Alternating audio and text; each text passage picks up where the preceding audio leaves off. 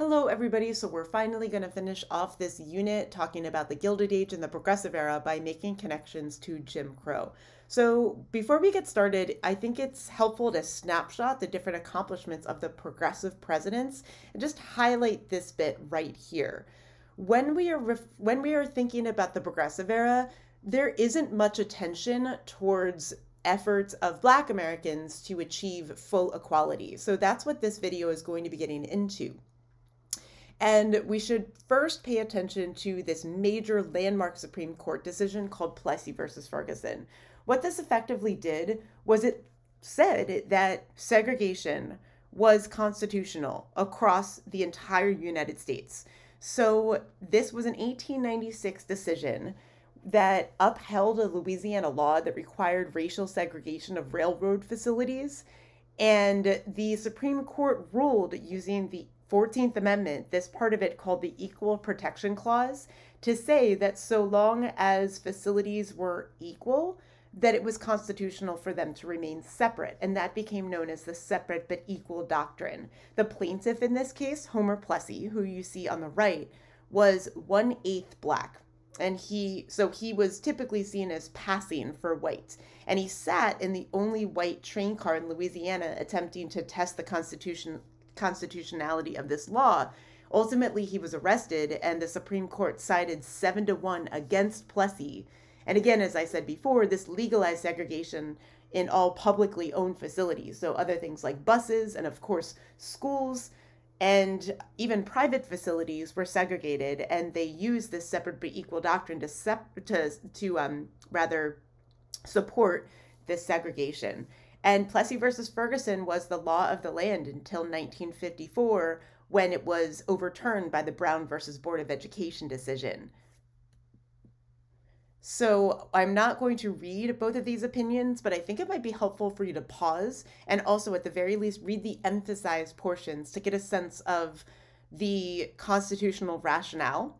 And then I also want you to take a moment to pause and read the sole dissent by Justice Harlan, which was later used in the Brown versus Board ruling to strike down the separate but equal doctrine.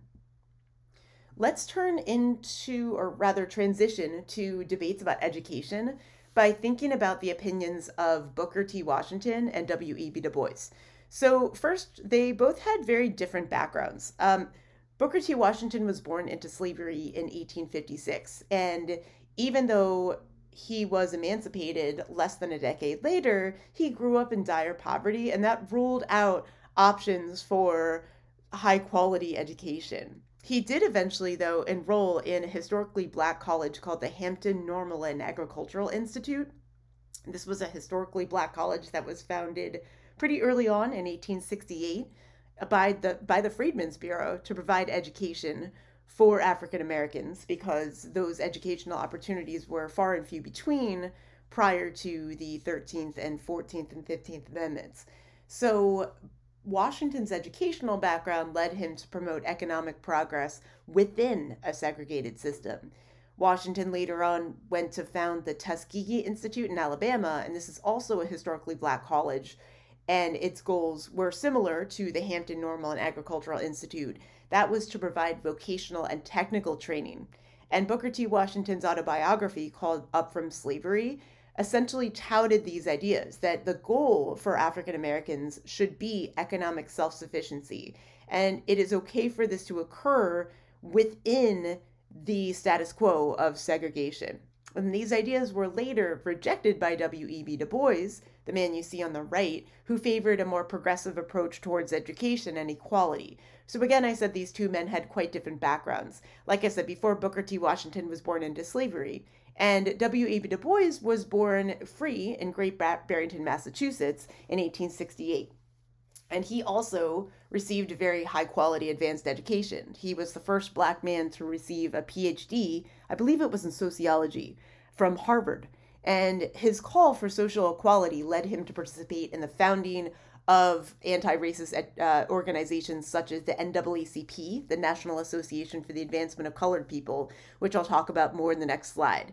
And W.E.B. Du Bois's book, called The Souls of Black Folk, which was published in 1903, explicitly addressed and rejected Booker T. Washington's approach towards a vocational and technical education system and economic improvement within segregation. And W.E.B. Du Bois called for more progressive reforms and full equality under the law. So I just mentioned the NAACP. Again, Du Bois was one of the founders. So let's get into a little bit more detail with that. So there was a movement that's also important to mention that preceded the NAACP. This was called the Niagara Movement, and this was active between 1905 and 1909. It was an interracial organization that was attempting to put legal pressure on various segregationist systems to overturn them. But the NAACP was much larger. This was founded in 1909. Most members of the Niagara Movement also had founding roles in the NAACP. The NAACP was also an interracial organization, and they, even more with their power and resources, used the legal system to try to end racial segregation. So they wrote many briefs and lobbied and took certain laws through the court systems. They were able to strike down certain segregationist laws far earlier than the Brown v. Board decision, which they also had a pivotal role in. I already mentioned that Du Bois was a founder. Another noteworthy founder was Ida B. Wells, famous anti-lynching advocate and journalist. Thurgood Marshall, a prominent attorney for the NAACP, went on to become the first Black Supreme Court Justice of the U.S. And the NAACP used extensive lobbying techniques to advocate for anti-lynching legislation in the 1920s and 30s. That legislation ultimately stalled, unfortunately, in Congress, but nonetheless, the NAACP used this influence and continued to gain support and members, added new chapters all over the country, and these legal efforts helped pave the way for the modern civil rights movement of the 1950s and 60s. Again, I said earlier that the NAACP's funding and legal expertise was ultimately what led to the Brown versus Board decision making it to the Supreme Court, and certainly it was what led to the unanimous ruling that struck down school segregation in 1954.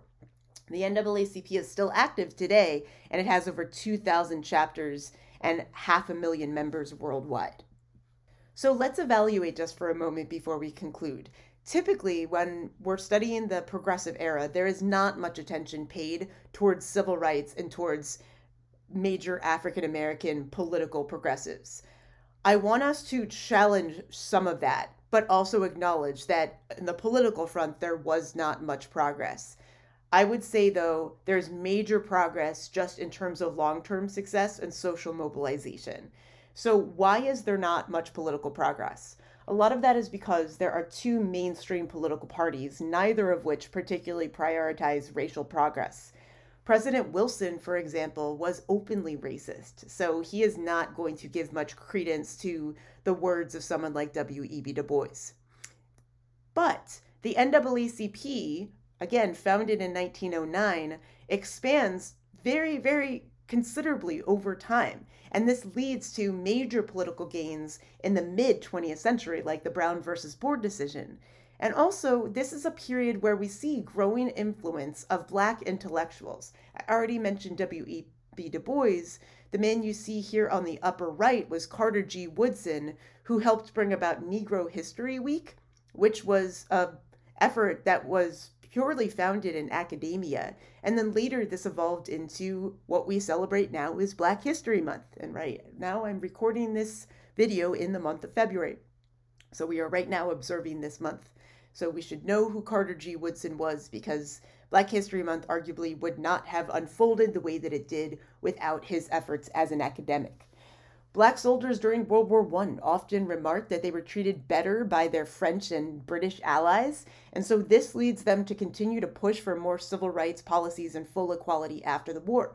We read in class an excerpt of a piece of work by W.E.B. Du Bois encouraging Black soldiers to fight against things like lynching after returning home from fighting on the front lines. He argued that if they could fight for their country and be treated equally in terms of their ability to be drafted, then they should also be treated equally under the law. And this is a tense period after World War I because the KKK is experiencing a period of resurgence.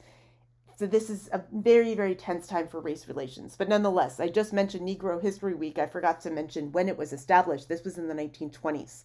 So you see that there's this, it's difficult, right, to truly capture whether or not this is a period of progress for Black Americans or a continuation of that nadir of race relations where things are not particularly good or progressive for Black Americans. So we're going to continue talking about this, the evolution of civil rights, and many, many other topics that are rooted at the turn of the 20th century. So again, this video hopefully touched upon these last two questions. If you did not catch the response to environmental progressivism, that is the previous video, so I encourage that you check that out. And also check out all the videos from this unit if you're studying the Gilded Age or the Progressive Era. So links to that entire playlist are embedded right here. Feel free to click on that. And thank you so much. I hope all these videos were helpful, and I'll see you soon.